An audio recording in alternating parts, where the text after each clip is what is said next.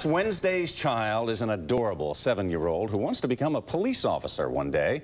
And now Vi is here with Justin's story. Vi. Yeah, Tim, Justin has lived in foster care for 5 years and dreams of having a family. Another big dream of his is to work in law enforcement. So we contacted some of Philly's finest for a little bit of help.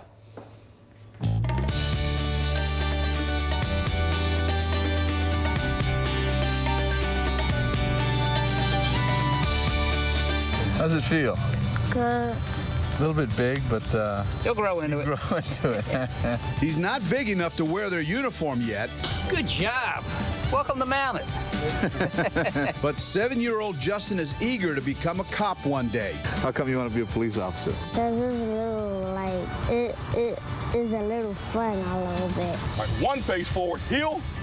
Officers from Philly PD's K-9 and mounted patrol units gave us a crash course in training. He's ready to go. Oh, boy. Oh. Look how fast he is. Man.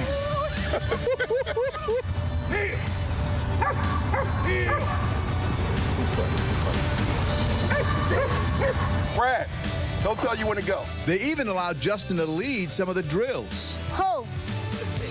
Right. Heel. Down your dogs.